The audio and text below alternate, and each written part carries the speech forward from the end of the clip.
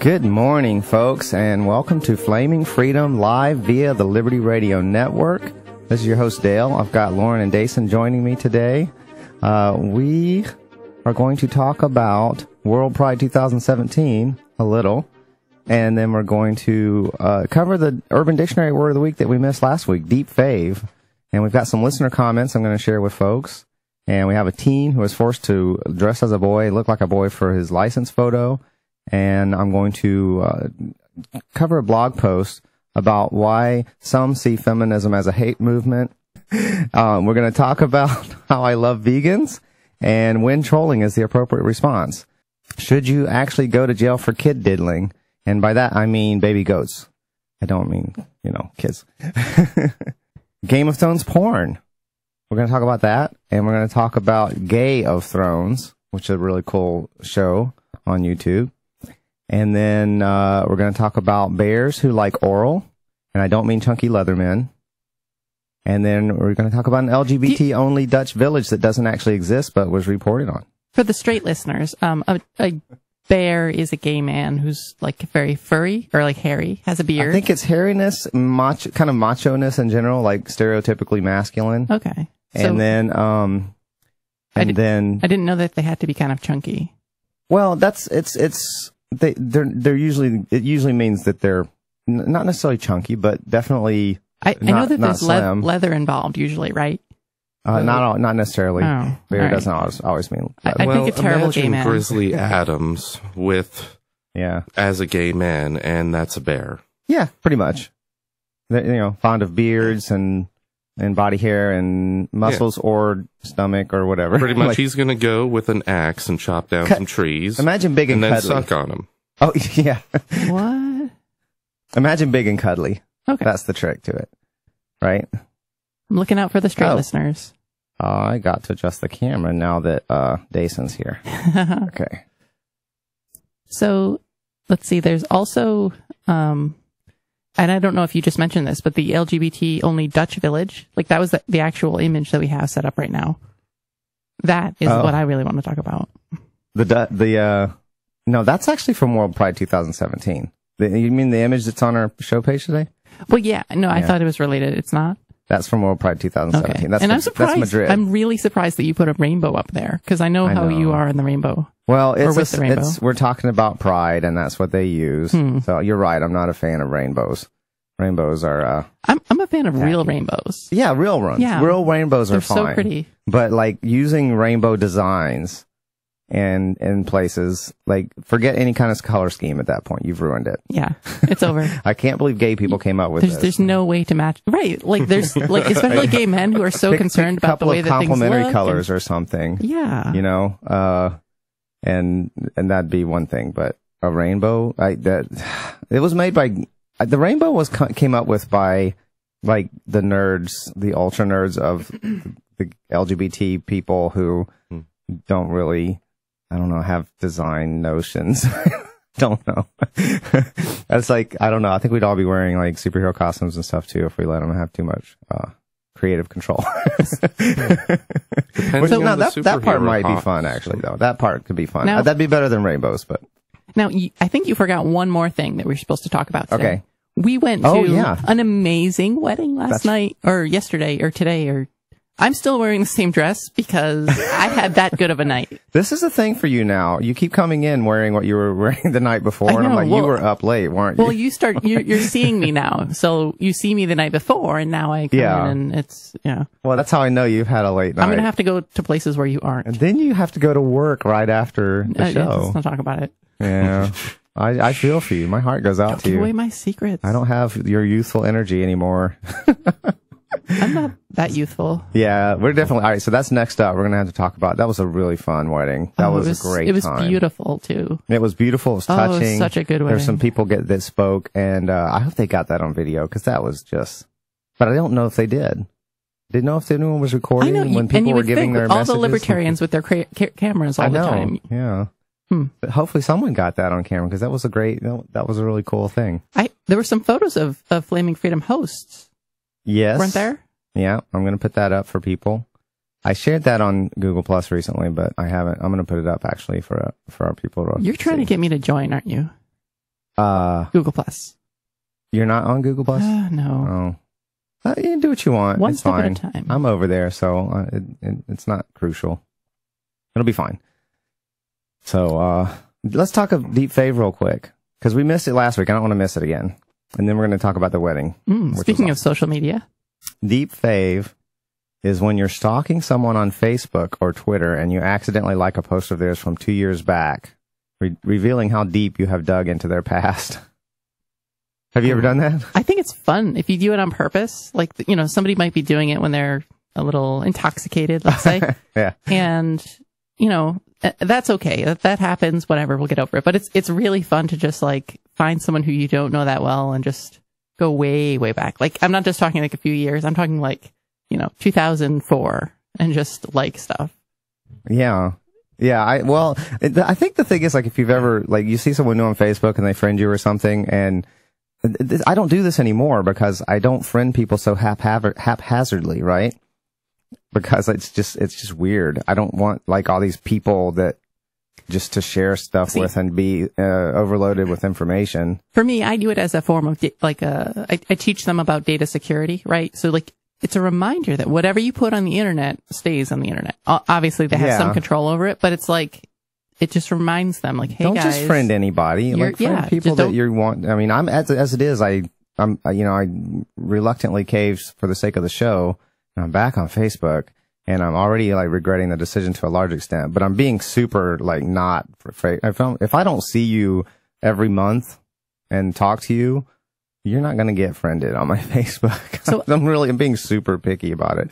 I wanted to actually write an app or write some kind of a program that's called like Super Fave.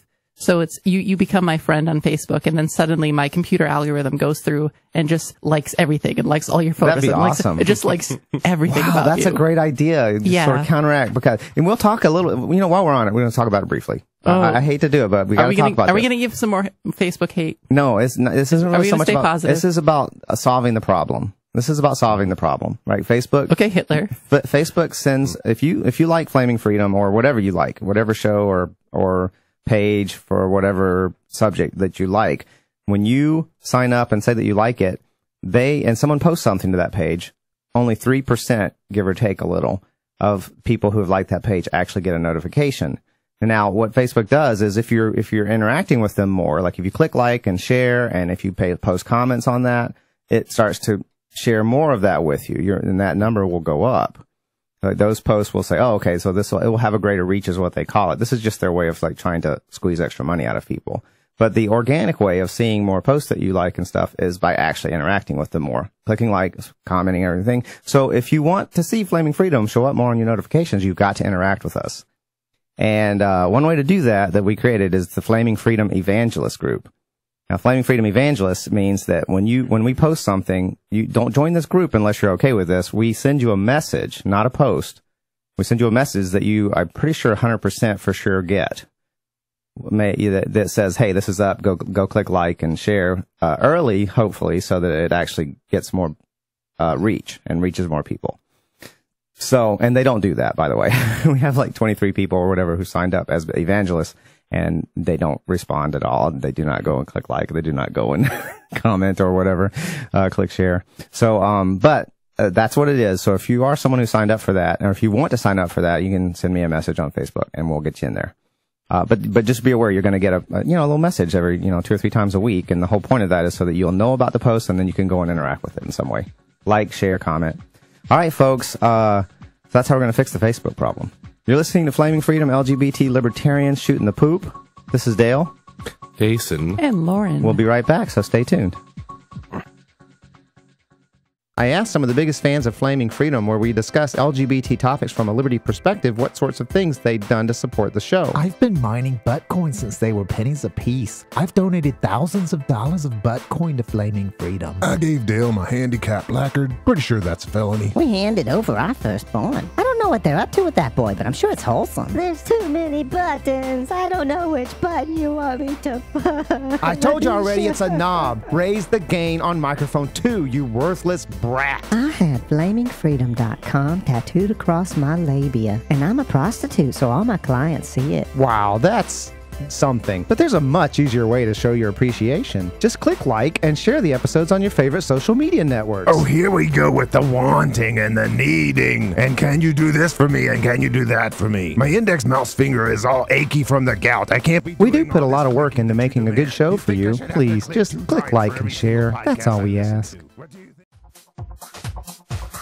Good morning and welcome back, folks. You're listening to Flaming Freedom live via the Liberty Radio Network. Some of you are listening to our downloaded podcasts.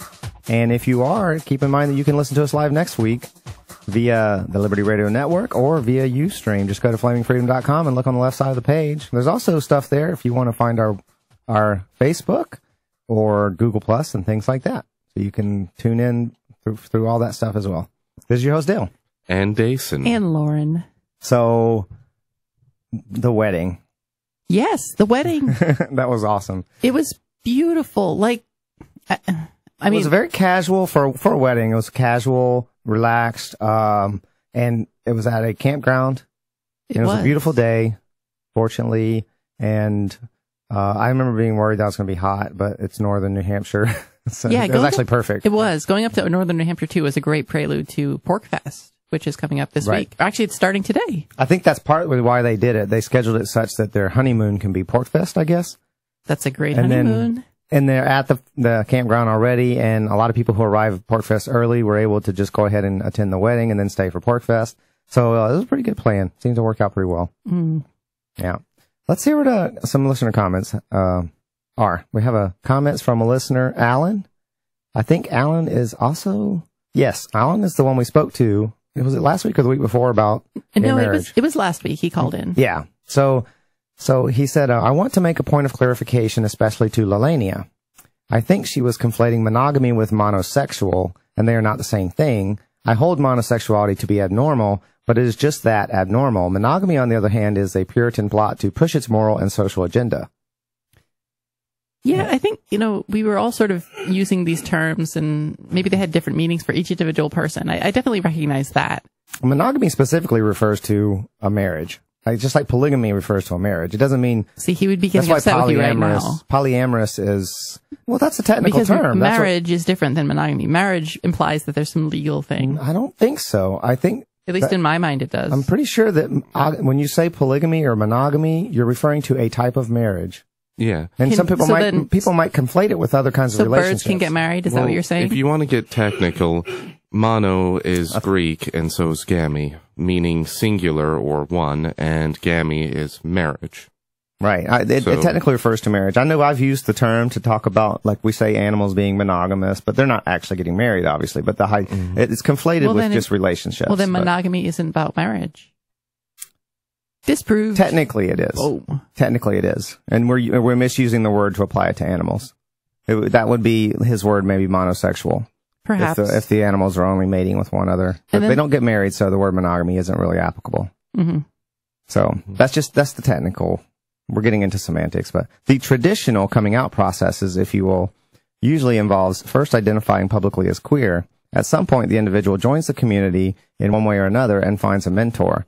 At some point, the mentor or mentors becomes the parent, either by adopting or by being adopted de facto. In many ways, they replace the real quote-unquote parents, not by plot, but by being able to first understand where the person's coming from, and second, by having frank and honest conversation about things that matter to the individual. The individual adopts or is adopted by others. Friends become brothers and sisters, aunts and uncles. A new voluntary family is formed. This is not because we don't love our biological parents, but rather because no matter how much we love them, they cannot share with us. In many cases, they don't share our values. They don't share a cultural reference point. But they can. And many times, well, not many times, but I've seen it. It does happen. Right.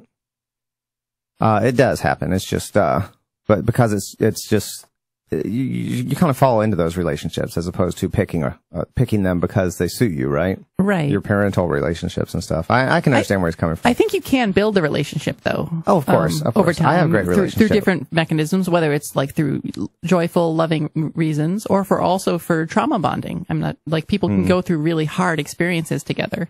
And that's, right. I think maybe that's what brought my dad and I together. I mean, like I have a very close relationship with him.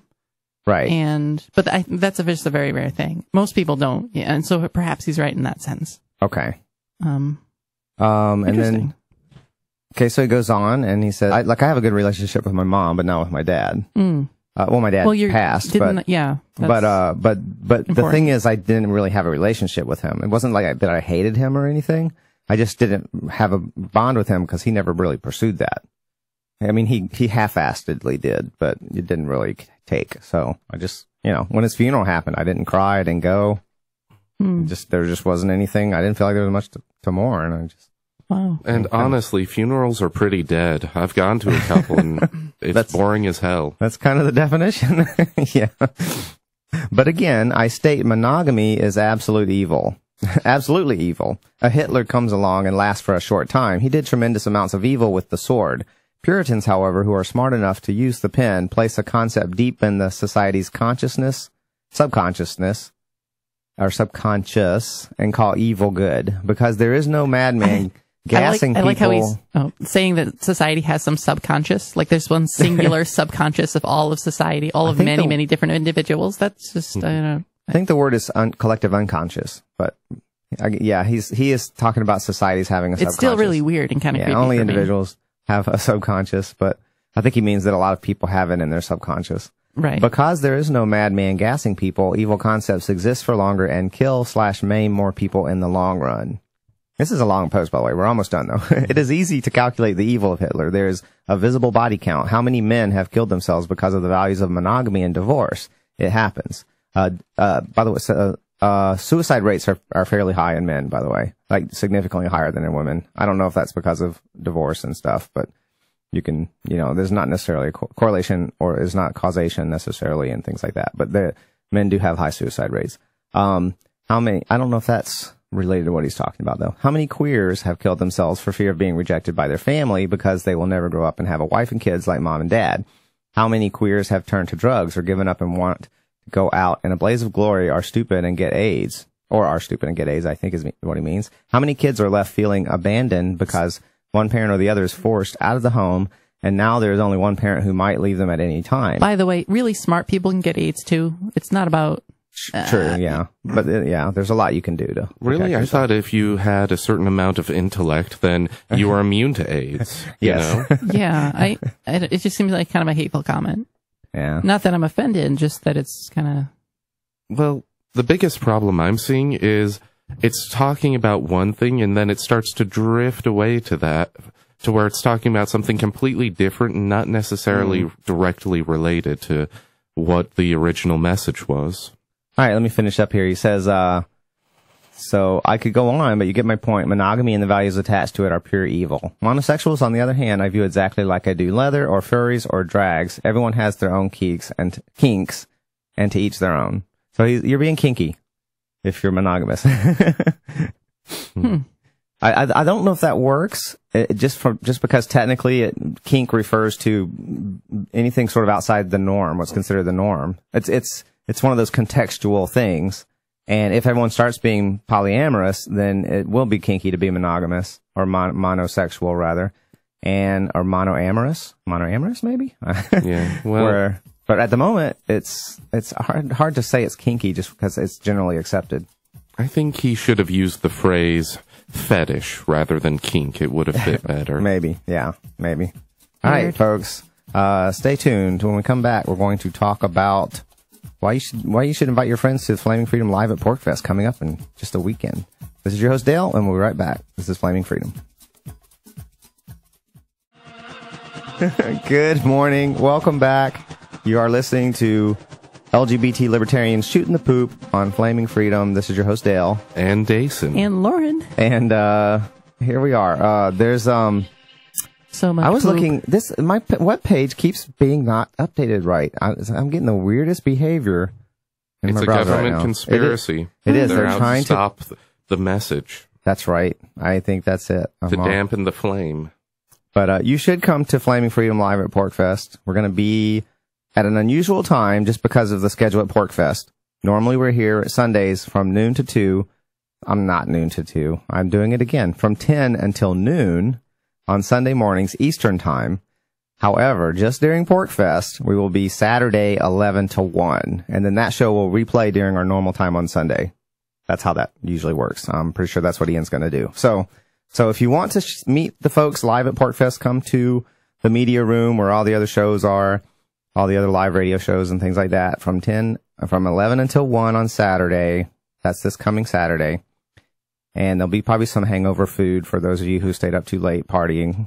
And it sounds like there's a pretty awesome crowd too. Of all the people who have actually said like that they want to come to the live broadcast, there's a pretty cool group of people watching just there to see the show. So come you can and meet all it'll kinds be a of cool party. people. It'll be a kind of party. So come and hang Although, out. Facebook, you never know. Like people say they're going somewhere and maybe they don't. But if but half the people who say they're going to show up. But then it's some gonna people be awesome. show up who didn't. And then there's that, RSVP. yeah. So, if you want, go ahead go ahead to the Facebook page and click on that you're going. It'll help us to know. And go ahead and share it with your friends. It's public. You can just so they know about it. And you can also go to the PorkFest page, porkfest.com. They have a scheduling, app. You can do it. You can create a login for free and click on things you want to go to and it'll make your own personalized schedule. It's pretty cool. That's the new thing now with conferences is instead of a paper schedule that you just like underline things, it's so barbaric. Now you go online and you can make a personalized schedule. So it's perfect for making your plans and you can add us to it. So, Lauren's going to be upset, I think, if we don't deal with Chase. I'm not going to be upset. I'm never upset. No. I like to exaggerate your reactions to things. You know how I am. Okay, so this is a gender nonconforming teen, and it's interesting the way the story goes. They never use female pronouns. No, they don't. And so, in a sense, he's being non-binary, as far as I can tell. He's not. I don't think. Maybe he will decide at some point. No, I want to go by female pronouns. I want to transition officially and all that. But I've actually been kind of combing Facebook because of that reason. I've been trying to figure out, hey guys, does anybody know this person and if they identify as female or male or what? And I think that there's actually some, excuse me, one woman who said that he is not really trans. And I mean, trans is such a huge spectrum. Like right, we're it's a all spectrum. So trans. I'm going to say that he's so yeah. So that was a bad comment. Yeah. But that was actually on, excuse me, Derek J's, he's a former co-host of this show. Yeah. It was actually on his Facebook, and there's this long thread about it. But I think this person might identify as he, but maybe that's just because maybe he has had a history and knows a lot of people, and so doesn't want to like make the change. If this person moved to another location, another town, then maybe they would start using female pronouns. I'm sure that's a rough process to go through when it's uncomfortable for a lot of people. Are so hung up on gender. And I'm sure that, people can get uncomfortable when they're used to calling someone by certain pronouns and by a certain name, for instance, and all of a sudden you're saying, no, I want you to perceive me differently. I'm sure that's rough for people to go through, and it's particularly rough on the person, obviously.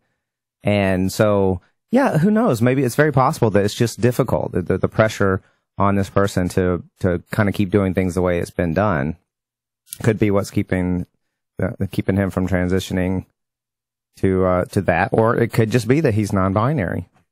Maybe he's like, no, I just like wearing makeup and certain clothes that some people will call female clothes, but why does that even matter? Right. And if that's the case, this person is so cool. And exactly. They're kind of a hero of mine. Either way, that's true. They're awesome, and we should be throwing our support behind them. And this, this place is ridiculous. Do you want to tell them what happened? This place, meaning Anderson, South Carolina, is that the place you're referring to? Yes. Okay, this took place there at the Department of Motor Vehicles, which we all love, don't we? Oh, yeah. Oh, it's everybody's favorite place. I love going to the DMV. Actually, it's like going to Disney World, except just the lines and not the rides, right? Yeah, well, they're actually not that bad in New Hampshire. They're relatively short. And I don't know if that's a good thing or not, but anyway, anyway, I'm thinking about the DMV. I'm just like having all this hatred thoughts in my head, and I'm trying to censor them. I'm trying to focus. Yeah. Okay, so we're actually talking about PTSD. this, Pick your this battles. person. I know. I'm just like, so there's actually a DMV worker that refused to take this person's photo with makeup on and their hair down and just looking very feminine and like a woman. And it just seems ridiculous that they would even do that. I mean, there's people who grow beards specifically because they know they're going to go get their DMV photo. There's people who wear eye patches. There's people who wear, now the hat thing is different, like, and it depends on which state you're in as to whether or not you can wear a hat. But it has to be for religious purposes in most states. But this just seems crazy. Like, why would you do this? It kind of blows my mind. I'm not even kidding. It blows my mind a little bit. Yeah. It really seems like it would just be that individual. To say, your appearance is not acceptable for this photo. Right. And just from a common sense point of view, if you're doing a, if you're doing a photo for your ID, theoretically, you want to look for the photo like you generally look. Right, exactly. Right. Well, some people might not want to do that. Some people might have fun with a little experimentation, which is something I might plan on doing. And if you are a videographer out there and you're listening right now, you should call me because we're going to do some fun stuff in about a month. Cool. But anyhow, yeah, it just seems ridiculous. It seems totally crazy. And I'm actually going to be testing this out in New Hampshire, both with like state and federal IDs. I'm going to try different gender presentations and using different names and things to see what they do. You should keep us updated. You should definitely update our listeners. The whole thing is just ridiculous. It is. It really is. So anyhow, so I guess we're not really saying much more than this is pretty crazy, but it is. It's like but it's actually kind of a great thing because there's a lot of trans people who are reading this and they're seeing that, well, he's entitled to be who he wants to be and That's a great photo. He looks really happy and like confident there. Yeah.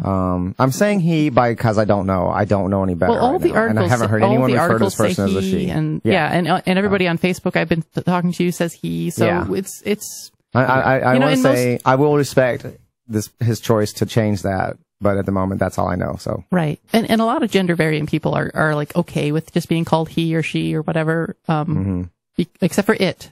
Nobody on the planet, even that person who claimed to be called it. Right, you heard about that then? Yeah, someone that said they wanted to be called it. And I can't remember the comedian that was doing the thing where they got all upset and said, "I demand to be called it." No, that was bullshit. That was a total troll. Someone made that shit up. Total troll. In fact, when I read it in the article, I didn't even recognize that as real.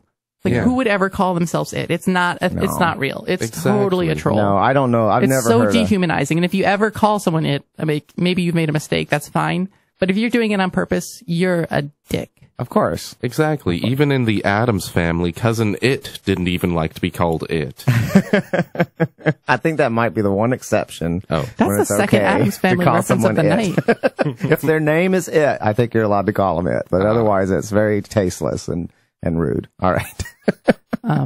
So I think this is a great thing. There's a lot of trans people kind of looking out and saying, "Oh wow, government interference." Because most people who are trans that I know are all like, "Oh, we need government to make it so that we have rights, so that we can be protected, and it's there's a counter to that too. You need to be careful when you're going and trying to push legislation that's going to change the world." Absolutely, and I have been pleasantly surprised. I am active on a trans forum, and I've found quite a few that are libertarian in orientation, some that are Republican in orientation. It's not quite as consistently predictable as you might think. There's quite a lot of variation in political views amongst trans people as well, and I think trans people are kind of ambassadors in a lot of ways for freedom, and we'll talk about that when we come back. You're listening to Flaming Freedom. Stick around. Welcome back, folks. You're listening to Flaming Freedom. This is your host, Dale. And Dason. And Lauren. I want to mention briefly that Madrid is going to host World Pride 2017. I just found this out this week. And we're going to have a link to it if you want to go check it out. Apparently, Spain is the most LGBT-friendly country. I wouldn't have necessarily guessed that. What would you have guessed? Maybe it's because they have one of the coolest, most beautiful romance languages. So that they're just all about the love, and so they're cool with gay love too? Well, I think it's because a lot of people fetishize the whole concept of the Latin lover. And, now the Latin lover goes both ways. Well, it's not just about people's perceptions. I think they sort of tried to objectively measure how people in that country felt. You guys are talking about people's perceptions of Spain. Yeah, we're kind of talking about individuals here. This isn't what people think is the most accepting. This is what the rankings done as part of a 40-country survey. As on what is or is not considered morally acceptable, and a pretty significant majority said that it was considered homosexuality acceptable, and a very small percentage decreed it unacceptable, and everyone else was like, yeah, it's not a moral issue. It's just basically don't care. It's neutral, no strong feelings. So, and they got judged a bunch of different countries. Germany was pretty good.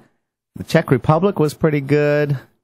I wonder what the dominant religion in Spain is. I mean, are most people atheists? Or are they think mostly Spaniards are mostly Catholic. Yeah, that's what I would think. Yeah, I think they're mostly Catholic, which is interesting. But that's, well, if you want to find out more about World Pride, we'll have a link to it. Yeah, I've heard that the current Pope has said that gays aren't evil and should be prosecuted against, so that's something. And should or should not be prosecuted? Shouldn't be. Okay. I don't think that he's saying that they're moral, that they'll be judged by God, but don't you judge them. Okay. It's progress for a pope of the Catholic Church. True. But yeah, he's been kind of waffling. I don't know. He seems like a PR pope. A PR pope. I like that. I like the alliteration. Yeah. Well, unless you have to have 3 P's. PR pope. Yeah, it's not quite there. Speaking of religion, P and popes. I have a Christian herpaderp that is unbelievable for my hometown. I've been slacking on the herpderps, on Christian herpderps. Does that mean that Christians are shaping up because they're listening to Flaming Freedom? No, honestly, I've been overwhelmed with them. I can't pick one. It's like, there's so many. Each week I feel like, God, which one of these? There's so much. It's the Three Stooges effect. There's so many of them that they can't fit through the door. So nothing comes through the door. Maybe that's it. Yeah. Yeah. Kid in a candy shop. Which one do I get? The herpderps have been appalling, and I've just been, I don't even know where to begin sometimes. So it's not for lack of being able to find it. Well, fortunately, we have one right here. All right. Yeah. Yeah. Mine. Okay. There's this couple now keep in mind, it starts out in a world where it's a small Mormon town, very small town. There was one street light when I was growing up. Okay. They got married. They were trying to conceive for I think it was a little over a year or a little under a year, but it was around 1 year. And they both got fertility tests. They both tested positive, and they just couldn't conceive. So they went to get a blessing from the bishop of their current church. And during the blessing afterwards, he was talking to him, and he said, "So how exactly are you guys trying to conceive?" And it turns out what they've been doing since they've been married for around a year is he's been dumping his load in her belly button. Oh, my Lord. How did this become public? How did that get out? This is embarrassing. Because some people say some crazy things. Well, maybe the doctor thought that he really wants to educate other Mormons so that they can also learn how to do it. This is what happens when you don't talk to your kids about the birds and the bees. Jason, I trust you. You're a pretty reliable guy when it comes to these stories, because I've heard plenty of them, and they're all pretty cool, and mostly verifiable. But this one just sounds crazy. There's no way. Like, it's such a natural act. Having sex with people is so natural. I mean, so maybe the person that you choose to have sex with isn't. But it just, it can just happen. I know. And obviously when it just happens like that, there can be a rapey thing going on there. My God. Don't let it just happen. But the Blue Lagoon, or what was that? I don't get what it. Was this is not real. With, I can't believe this. What was the movie where they were on the lagoon and they were little kids and they grew up together without any parents? Was it the Blue Lagoon? I don't know. I think it was the Blue Lagoon. This is old. This is like, it was classic though at the time. It was like this, naughty, because these little kids grew up together with no parental information. And they're like discovering the world and surviving on this island on their own without any, there's like a shipwreck and they're the only survivors and they're little kids at the time. They grow up together and they figured it out. Like she got pregnant. But it was almost like, oops, it slipped in, and, and there's a baby. So. Yeah. Well, they were living in sin. There was no sex ed class in the area. On top of that, these people avoided the very topic of sex, let alone watched porn or anything like that. And yeah, they ended up being married for almost a year, or around a year, and still hadn't consummated it. That's a derp. That's definitely a derp. A Christian derp. If I was the doctor, I would have just let it go. I would have been like, oh yeah, well, keep trying. Just keep trying. You'll get it someday. Don't worry. Yeah. If you can't figure it out, you're not meant to reproduce. Yeah, really. Please. I kind of don't want to correct them. I kind of like, nope, just keep fertilizing that belly button. And if it's meant to be, it'll be. There'll be a Christian miracle, and you'll have a baby. Yep. And maybe the Lord will be the daddy. I don't know. I just don't. How did they find it out? Like, did the doctor say, like, walk through the steps and say, like, okay, and then what did you do? And then how did it go? And then where did you touch? And then, how did they figure this out? I think the doctor probably assumed they'd already figured that much out, like where to put it. This is ridiculous. Where do you put your wiener? Totally ridiculous. Found out it was the priest, right? Bishop. Yeah, the bishop. Oh, it was the bishop. Oh, yeah. And I don't know how the conversation went after he found out. But where do you go from there? Like, I wonder if if you could excuse me for just a moment. He steps out and shuts the door, and you hear this like riotous laughter, like muffled on the other side of the door. Yeah, but please tell your kids about sex, and don't just tell them clinically. Like, we were talking about sex ed and how clinical it is.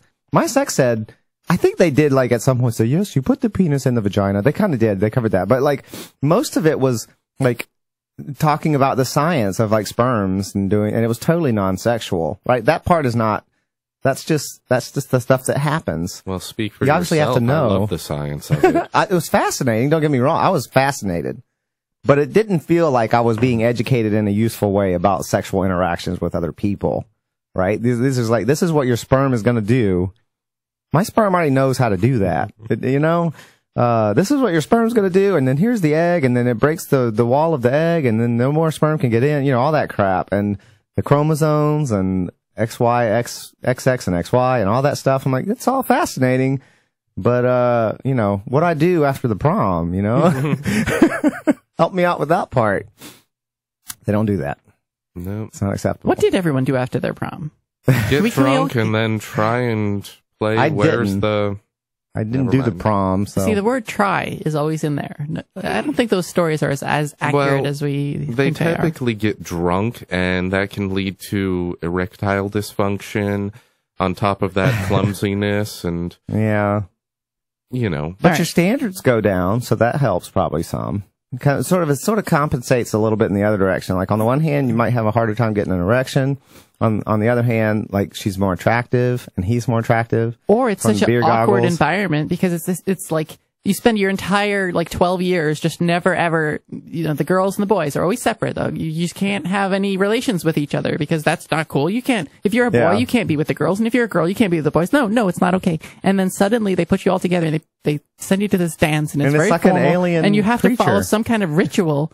Yep, there's even tribal dancing. No shit. People don't get laid. Right. Exactly. Because it's so awkward. Like, go on a date, get to know someone, go out and drive around, go watch the sunrise. It's really do unfortunate. That kind of stuff. That's what's going to get you laid. It's unfortunate not going to prom. If you're young a high people, schooler, do not go to prom to get laid, please. Right. It's unfortunate that young people don't get more relationship building opportunities or just interacting with people other than the same gender. Well, and stuff if like you're that.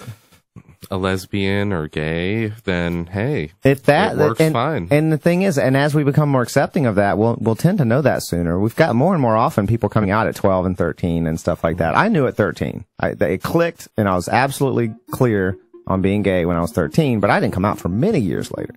In my world, at that time, it was not done. It was very rare, and you might get beat up, very possibly. All right, folks, stay tuned. We're going to talk about angry feminists when we come back. Oh, dear. It's a great blog post here. This is Flaming Freedom, LGBT libertarians shooting the poop. We've got a few minutes, and then we'll be back. Happy Sunday, and welcome to the Church of Flaming Freedom. Hallelujah, brother. For LGBT libertarians, shoot the poop. Whew. Sometimes breaks just are never long enough. Did you just shoot the poop? Is that why? Is that why We you won't said go that? into that. Oh, okay. You know, I was thinking about right, we on can't that talk note, about that though. on the air, right? While we're getting all scatological and everything, it occurred to me that we've actually lost a couple of likes on Facebook, and we should be getting more and more likes. No. And I was thinking about that, and I was like, you know what? I think our problem is I had to run upstairs. Wow, that was a good poop. I think our problem is not talking about bestiality enough. Right? Oh, obviously. So I'm going to remedy that today. So does this tie in with feminism or? It should, but no. Oh, we'll get to that. 'Cause You We'll left get to us with, saying we were going to talk about feminism and how it's a hate movement, but then you're like But bestiality. he had an We are. epiphany. I mentioned that I touched on this article a little bit last week, I believe, when I suggested that people look at feminist articles, like someone, and then replace anywhere where it says men with Jews, and then read it again. And if it sounds like a Nazi, then that's a feminazi. I know people don't like it, that word being used, but I don't think it's too strong in some cases. So it doesn't apply to everyone, obviously, but it's a thing. So someone asked why they asked this person, 23 Claw, I guess, is on Tumblr. Well, can I ask why you say feminism is a hate movement? And she says, yes, there are a lot of people spouting hatred, but we can't change the actual movement of feminism as a woman's rights movement just because some people take it too far. People always do that. There are some Muslims who are terrorists. This is the question, by the way. There are some Muslims who are terrorists, but Islam isn't a hate movement. I would agree with that. The people who use something to further their own hatred shouldn't sully the movement itself. And it says, feminism is a hateful ideology that demonizes and scapegoats men in order to acquire political, public, and financial support for itself.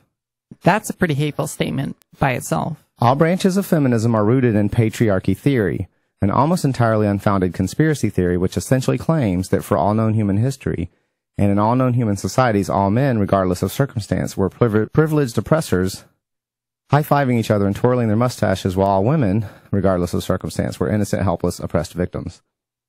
And we've all seen that, though, right? The guys twirling their mustaches and being like, "Come on, you silly ladies." Right. So, and that's where it's suggested, especially if you take they suggest Jezebel in particular for going and doing the word replacement. Jezebel's, I've seen a lot of stuff on that site.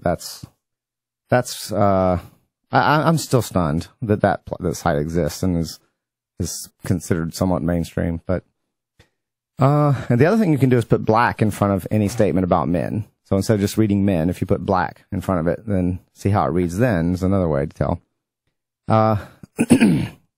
So, and then they make comparisons between they talk about the term feminazi, which upsets some people, understandably, and then, that some people refer to as being or for referring to man-hating radical feminists, and they think it hyperbole, and understandably. They say and then they point out some similarities, and they say, amongst other things, feminism and Nazism have both discriminated against individuals on the basis of their genetic code, promoted the view that the targeted group was inferior genetically and behaviorally, promoted propaganda that led to the targeted group being laughed at even when mutilated, things like bobbit jokes, demonized the target group by labeling them as perverts and sexual criminals.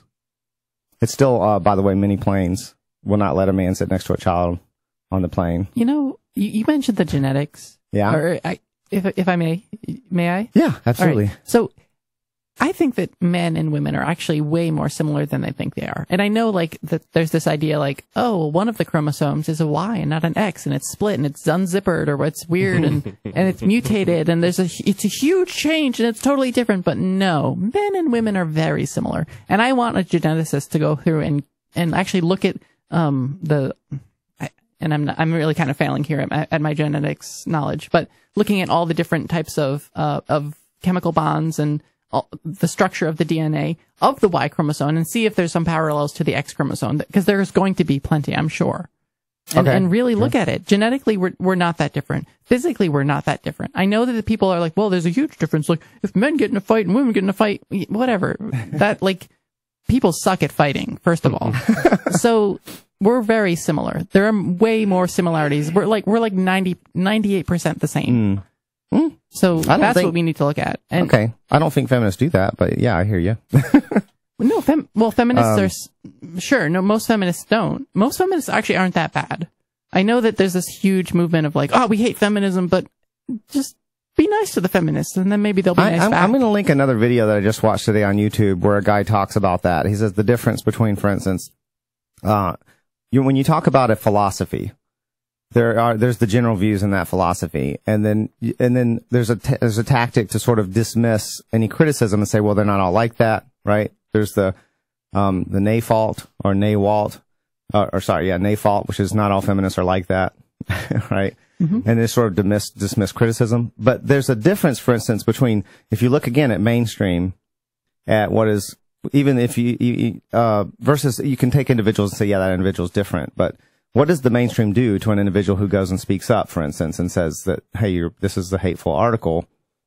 And look at what happens. And the difference between that, for instance, and if you look at some of the mainstream men's rights activism movements, if someone comes in there and expresses misogyny, they will usually be banned, kicked off. Their comment, they'll be moderated in some way. For the most part, because they're like, we don't want you to represent our movement, right? And that does not happen in the other direction.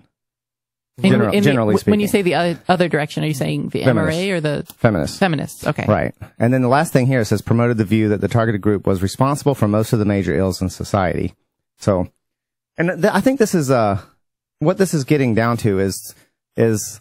Again, there's the notion of patriarchy, which is men have sort of been expected to have carried more of the responsibility, which also included, for instance, being in leadership roles, a fraction of the men really in leadership roles, most of them not, but, and then the idea that the whole point of that is to exploit women for their own advantage. And that's just simply not the case historically, if you look at it. Again, looking at the difference between, like, when someone has more rights that go along with having that extra responsibility, like the responsibility, for instance, of being drafted and going and dying to protect other people, women and children, and things like those sorts of expectations. And then along with that is, they tend to be in positions of power more, but always along with this idea that part of what that responsibility entails is protecting women and children. Well, so I like not exploiting. Put it into two different categories, not good or bad, but positive and negative feminism. Positive feminism is whenever some feminist is talking about a legitimate issue that women suffer through. Negative feminism is when they're not talking about their issue and they're more talking about attacking the other sex. And I feel the same towards men's rights activists. Anytime a man is saying, I have to put up with this type of negative behavior, and it's not right, that's fine. That's positive. It's getting the information out. But anytime somebody's like, well, I have to put up with this negative thing, so therefore, since women aren't putting up with this, they're the evil ones, they're causing it, and very few of these women are probably oppressing men, and very few of these men are probably oppressing women. They're both victims in this societal game that says, we're different. We can't like each other. We can't get along because one of us has to fail for the other to succeed. And regardless of whether you're saying it's a man that needs to fail or a woman, you're still propagating the idea that it's a win-lose game. I think that if people actually go and look at the mainstream voices for the different movements, feminism is the men's rights movement is a little more recent, a little more getting attention recently, at least. It may have been around for a while longer than that. I've only started paying attention to it relatively recently. If you look at so it's smaller, it's not that hard to find the voices of the movement. You can go to something like A Voice for Men, for instance. There's a conference happening in Detroit right now. You can look at like the leaders of the movement and what they're saying, and you can look at their behavior, and then you can look at the behavior of, and I think a key difference, you'll hear feminists talking about men, you'll hear A Voice for Men and people like that talking specifically about feminists, not women in general. This is Flaming Freedom. We'll be back in a moment. Stay tuned. And we are back. Thank you for being patient during, for a few words from our sponsors. We are live via the Liberty Radio Network. This is your host, Dale. And Dason. And Lauren. On Flaming Freedom, where LGBT libertarians shoot the poop. And we were just talking about really addressing the idea of feminism as a hate movement, which has come up on the show before. I'm talking about this particular article that I liked. last week I sort of touched on it where I mentioned that a suggestion on here is to take any particular article on Jezebel, for instance, which is a popular feminist site, and replace anywhere they say men with Jews, and then read the article again. And if it sounds like a Nazi, then there you go. So now I like what you're saying, Jason. It's a good thing to point out. I feel like I'm pointing it out over and over again. And to some point it feels kind of redundant, but you're right. Not all feminists are like that. It's true. Mm-hmm. But the movement as a whole and their key, for instance, if you're talking to a particular woman who says, I am a feminist, and I would say if she's not like that, then find out if she debunks patriarchy theory, for instance, and not just that men have been in charge, because that is conceded. I think it's obvious that a lot of leadership positions, CEOs, senators and such are male. And then that's clear. But the idea that goes with that is that they've taken that power and are using that power to exploit for their own benefit. Women and maybe children, I guess, probably not. But the idea that they're keeping women subjected for their own benefit, when I feel like, that's not, the evidence isn't there for that. The evidence is that men primarily feel responsible for protecting, providing for, and taking care of women is sort of the idea. And that's condescending. There's disrespect there, but there's not rampant misogyny. I think there's a big difference between saying they're misogynists versus they don't respect and treat as an adult. They infantilize women. Mm-hmm. And they feel like it's my responsibility to take care of, provide for, and if necessary, sacrifice myself for. That their lives are more important than mine. And if you don't see that with it, then you look at it very myopically, with tunnel vision, then you're going to see misogyny and oppression. And it takes that kind of tunnel vision, though, to come to that conclusion. Again, on a widespread notion. That's not to say there's not discrimination happening. It's not to say that any particular business owner, for instance, is not a misogynist and is not going to discriminate against women. But to show evidence of like that happening on a wide scale, the evidence is flimsy at best. Right. If you look at things like the wage gap, that's been debunked. And if you look at, for instance, a lot of data coming out about domestic violence and rape and how it's not nearly as gendered as we thought it was, but that evidence keeps getting skewed by some mainstream feminists and things like that. Then there's that. But now what you're pointing out is there are feminists. I know some of them that don't seem bad, obviously. Mm-hmm. They have good intentions, certainly. But, what happens to those feminists if they speak up against people who are part of the hate movement? And that's I think what's telling. If you go, for instance, to say a site like Jezebel and speak out against the mainstream viewpoint, there's a hate movement, then you get shot down. Whereas if you're on a men's rights, there aren't very many men's rights organizations that are actually organized. Again, you can take any particular person and say, yeah, that person's a misogynist. But if that person speaks up on like a Voice for Men in the comments, he will be shot down by everybody else. That won't be accepted. Mm-hmm. And they are specifically critical of the philosophy of feminism. They're not criticizing women as a whole. They're criticizing that philosophy, which is being exposed, in my opinion, as a hate movement. Yes. So that's my thought. Are we going to move on from feminism to veganism and yes? What was the other part? Bestiality or something? Where are you taking us now? Well, I don't want to deprive my listeners. I think they're upset because we haven't been talking about bestiality enough. And yeah, we need more. And, we need so much more. Exactly. At popular request. Right. So there was this video called I think I know why that is, by the way. What? It's because Dale I'm sorry. No offense.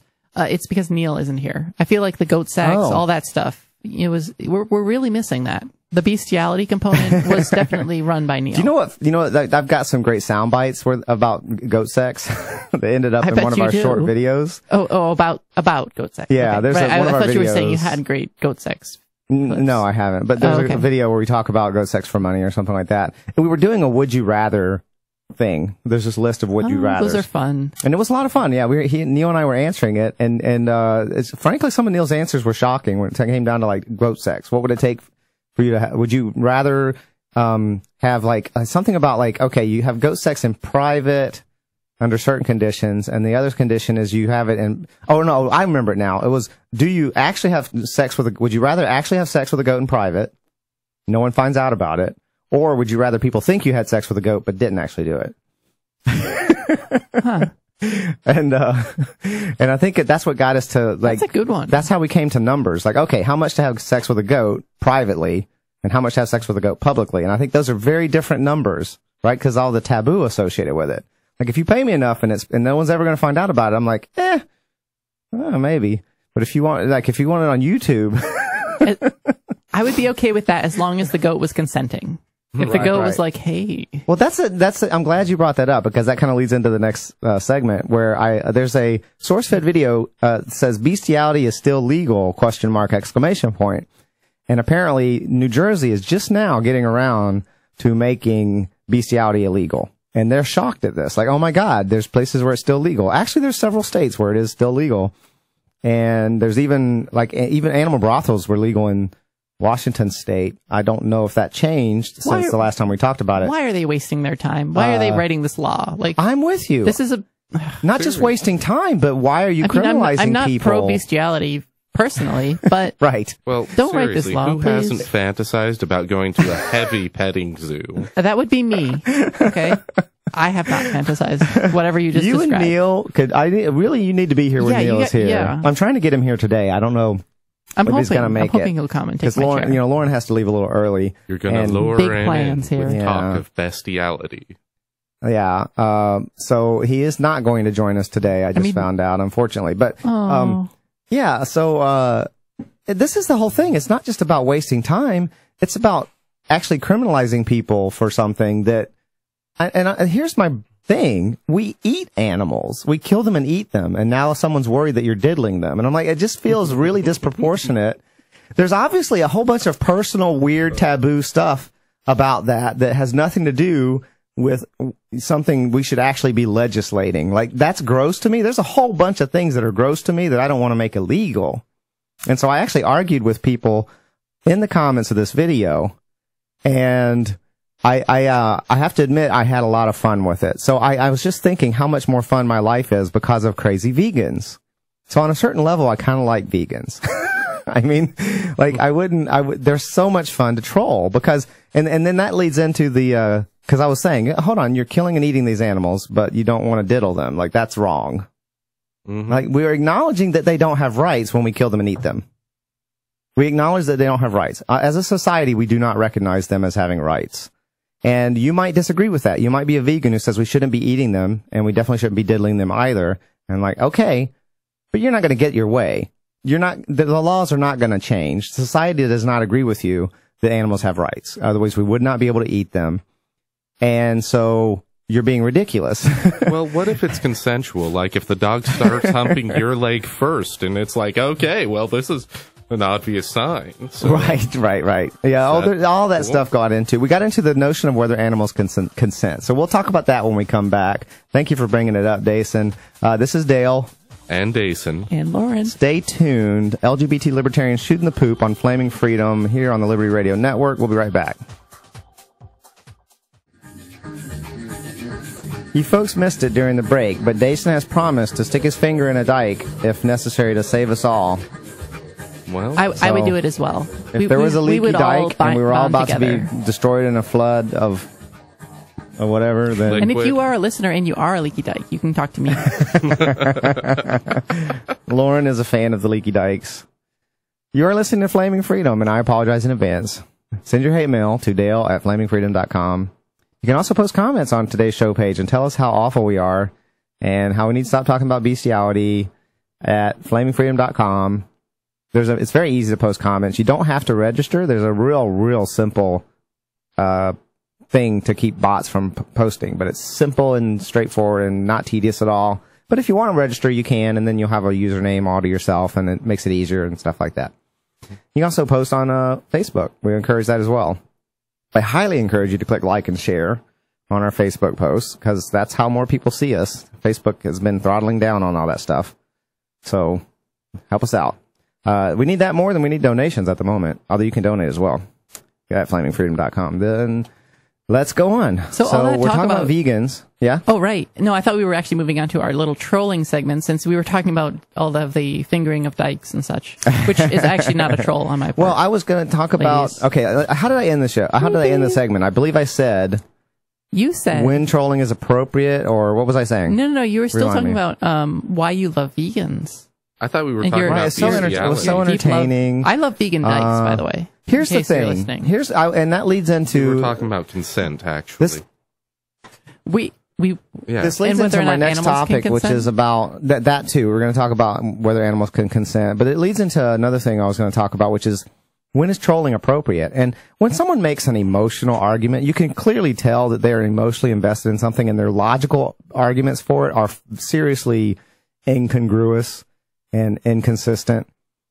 Then when they're being really emotional, at that point, I just want to push their buttons because I don't know. You can't have a logical discussion with someone who's having emotional or who's making an emotional argument. I usually so at want to that give point, them a I think hug. it's completely appropriate to start trolling the crap out of them. Go ahead. What? No, it's not. Yeah, I think it's. I like to give them a hug and say, no, it's okay. You're going to be all right. You'll get over this. That's never going to get a vegan to get over their hang up on guilt trips over cute little animals and all that stuff. No, you just vegans need are great. to. I when love they're vegans. trying, the only argument for getting other people to be vegan is like, oh, you shouldn't eat the cute little animals; they're so cute, and you're an evil person, and it's ridiculous, and you should troll them. And that's when, like, last when Jason Robertson was on, and he said, "Oh, have you ever tried horse meat? Horse meat's really good."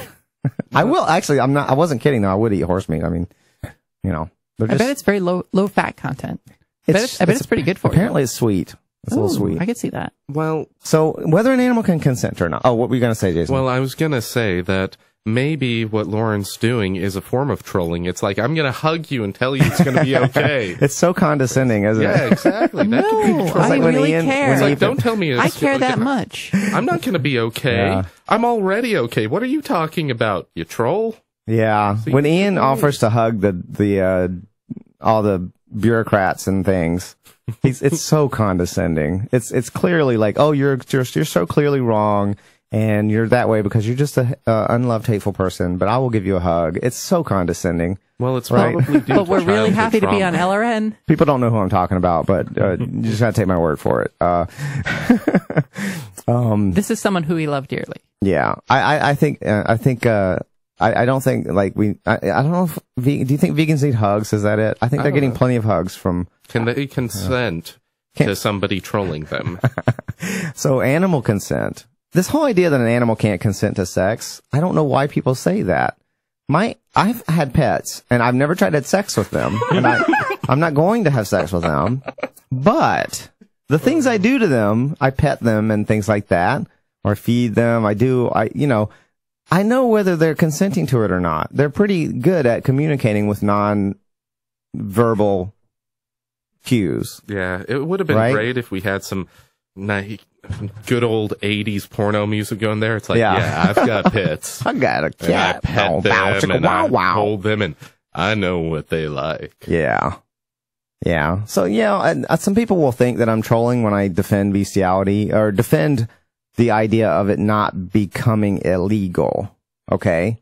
They will think I'm trolling. I'm really not. I don't want to make a new law for this. There's already animal cruelty laws.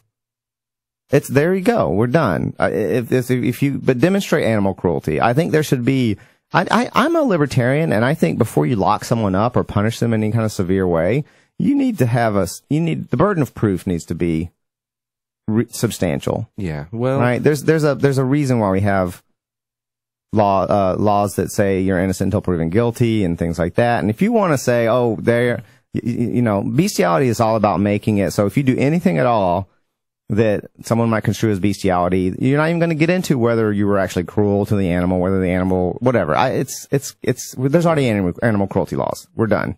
well, We don't need new laws for this. let's look at it this way.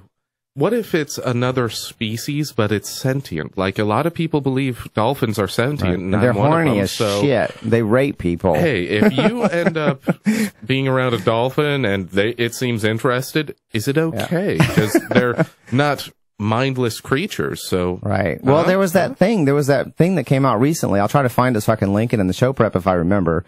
Someone try to remind me. Leave a comment if I forget to link it. But I can find it if you tell me about it. There's a lady who was doing a study on dolphin language, and he was trying to communicate with dolphins. This was several decades ago, I believe. And she was giving the dolphin hand jobs because the dolphin didn't want to participate until she gave him hand jobs. He was incredibly horny. Well, people don't realize that dolphins have testicles the size of cucumbers. They're internal.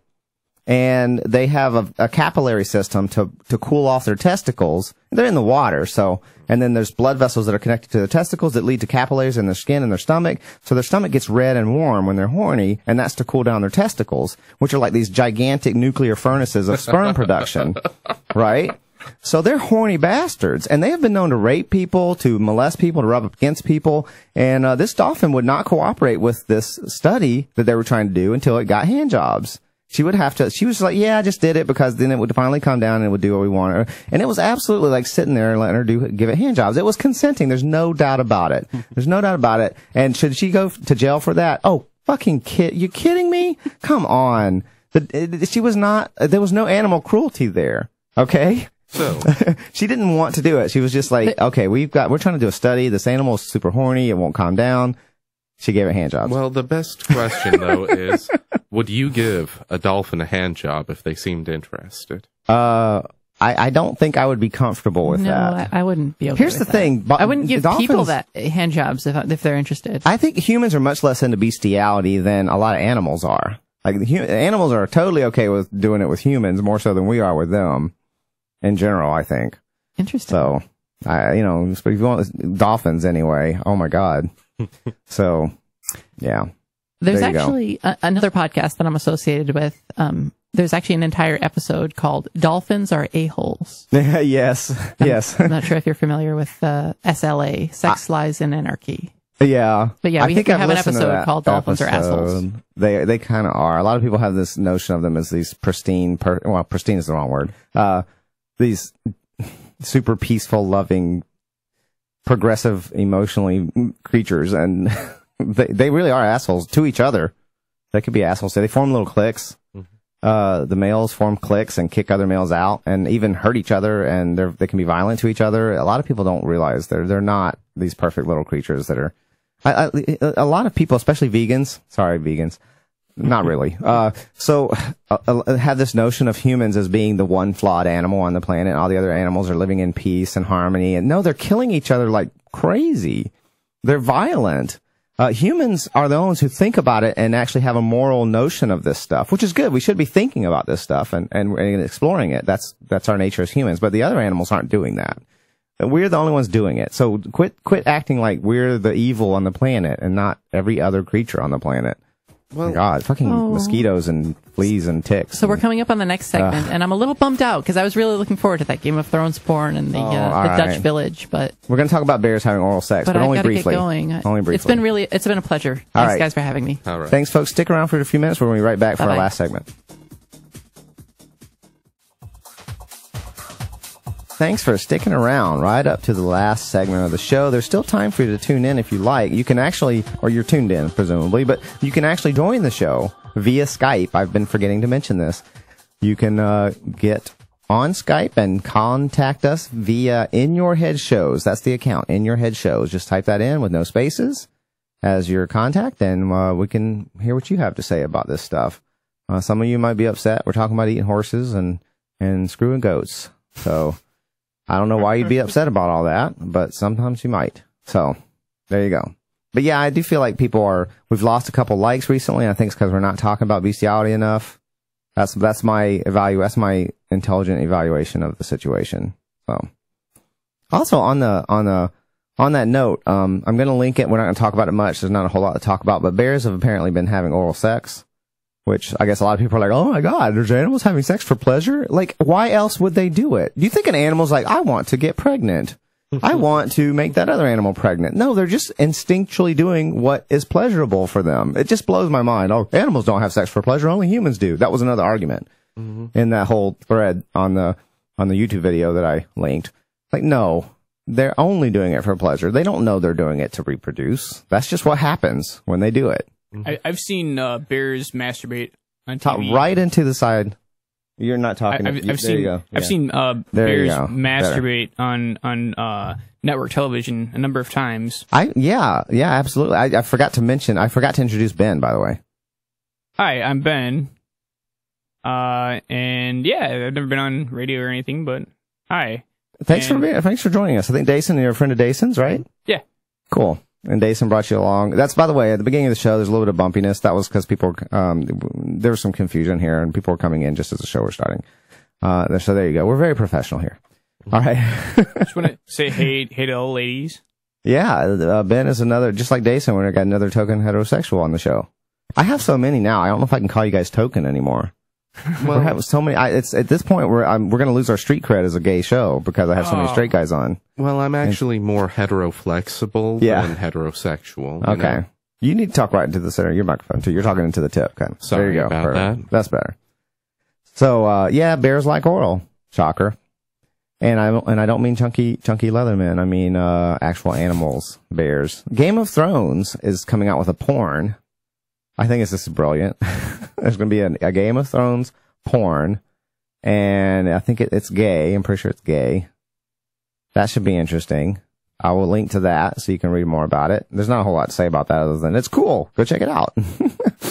Although some people, I understand people who say they don't like porn that has plots. Because for one thing, they never have good actors. So whenever they're trying to do an actual story, it just sounds pathetic. Like, you get real actors who won't have sex, or have actors who will have sex, but they suck as actors. It's one or the other, usually. Yeah. It's kind of fast forward type of deal. Yeah. Well, and then there's also Gay of Thrones, which I will link to, which is a great compliment to Game of Thrones. There's like a gay hairdresser who comments to all of his clients about the latest episode, and it's pretty hilarious. It's on Funny or Die.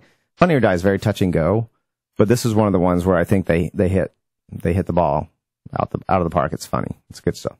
Yeah. Well, I think one of the things that just keeps running through my heads with the idea of a porno Game of Thrones is, instead of off with his head, it's get his head off. You and your puns. That's okay. That's good. We like your puns. That's fine. So now, and the other thing that I thought was funny this week is this the Dutch gay-only village. Right? They were going to, there's this article about a gay-only village where you had to be LGBT to live in this place. They were going to build this whole village where you had to be LGBT. And the media was in a tizzy about it. It was a joke.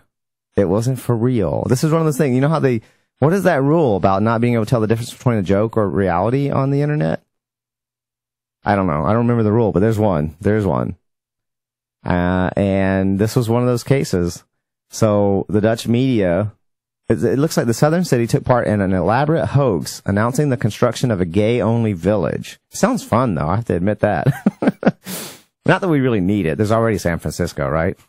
So the state broadcaster, NOS, and the national daily newspaper, NRC, reacted angrily after they fell for the hoax by publishing stories about plans for a community outside Tilburg, especially for gay, lesbian, bisexual, and transgender residents. If it exists, there's porn of it. That's another rule. I think that's Rule 34. Okay. I don't remember the rule for you can't tell the difference between a joke and the for real thing on the internet, because there's a bunch of things that sound like a joke. Like you were saying that if you hadn't had firsthand accounts of it, you wouldn't have believed your story about I wouldn't the guy that was jizzing on his wife's belly button trying to get her pregnant. So that's one of those cases. Like, is it real or is it? Oh, but I have to throw out one thing since you said about San Francisco. Yeah. I want people to start a campaign that said what makes the San Francisco, and yes, I'm going to talk about sports, get rid of the 49ers and buy the Packers. Because the idea of the San Francisco Packers fills me with hilarity. They could have transvestites be their cheerleaders. Go ahead and just expand the name out to Fudge Packers. Why not? Just go ahead. Well, make it fun. That could actually be somebody's job. That might be psychologically intimidating for the opposing team. Yeah, the Fudge Packers. Can you imagine if you're like face to face, like staring them in the eye with the Fudge Packers, and you're not ready for that shit? Like, holy crap, that would be intimidating psychologically. I tell you. We just got beat up by the Fudge Packers. So it was pretend. It was fake. The Rams. There's Rams? all kinds of sexual innuendo in football. I mean, come on. It's a pretty gay sport. It's pretty gay. You seen the way the guy sticks his fingers up in between the guy spreads his legs and bends over, and the other guy sticks his fingers like in his crotchal area, And they don't, and it's what we're supposed to think that's all macho and not gay at all. Come on. And they have a position called the receiver. Yeah, the wide end. Isn't there a wide end or wide receiver? Wide receiver. Yeah. There you go. The wide receiver. You know, that's the guy that gets fisted all the time. The wide receiver. See, gay people should love sports. You would well, some do. I personally am a big fan of men's gymnastics and diving and swimming. Pretty much any of the sports where they're wearing very little and they're in great shape and they shave their bodies. Why do gymnasts shave their bodies? What's the deal with that? Less air. It's less wind resistance, so it doesn't flow. You see, you have to have the wind current to be just perfect in order to make those flips. And any amount of hair... Are you pulling this out of your ass? Yes. You are. No, keep going. I love it. Keep going. Well, any amount of air could actually send it off. Like golf, you need to know the air currents. Oh. So they shave off all of their hair, no wind resistance, and it's just a sleek flip. Well, what's the excuse for wrestlers? I understand divers a little bit, and I understand swimmers. I don't really completely understand divers. I'm like, you just hit the water. Once you hit the water, you're in. Like, they're not judging anymore. Yeah. But they shave too, don't they? Well, wrestlers... I understand swimmers. I understand swimmers. I get it. Yeah, wrestlers, it's about having hair to grab onto. Because have you ever had a friction burn on your arm where you have hair or something? It hurts worse than a friction burn where... I'm kind of hurting for hair on my arms, to be completely honest with you. Okay. I probably don't know what you're talking about. Well, if you have body hair, friction burns can hurt a lot It's just, worse. I can't grab it if I try. Because otherwise, while you're wrestling and you're pressing up against their hard bodies... I'm getting aroused. Keep going. Keep going. And, that's why they also oil up a lot of the times before they wrestle, is because it causes less friction, less resistance. Turkish oil wrestling. Exactly. Turkish oil wrestling. They stick their hands down the pants trying to get a grip on something. Well, you gotta reach for a handle sometimes. I am a big fan of promoting Turkish oil wrestling as a more broadly international sport. Like, why can't this be a thing now? Like, can we have, it should be in high schools, in colleges, especially with like college age men, right? We should have Turkish oil wrestling. I think you should have to be shaved and lubed.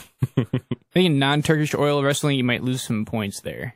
For the really? sticking the hands down the fans. They do it all the time. It's totally a tactic. Yeah, You're allowed to, they have these loose shorts. There's like these black shorts, and the shorts are oiled up as well. They're just like covered in olive oil. And they stick their hands down the pants all the time because you can't get a grip. That's the whole point of it. Like, you can't get a grip on the other guy because they're all oiled up. Yeah. It's like taking slip and slide to the next level. Yeah. And wrestlers, by the way, there's a thing where wrestlers, we are so off to, who cares? They're wrestlers, like, they get boners all the freaking time. Yeah. Is there a thing about, like, I don't think they're necessarily gay, but there's something about, like, that aggression and that physical contact. There's something about it. Well, that makes these guys get boners. Yeah, well, in their little tight spandex onelets. There's a lot of aggression. There's a lot of that. On top of that, there's a lot of stimulation, regardless of whether it's all right, folks.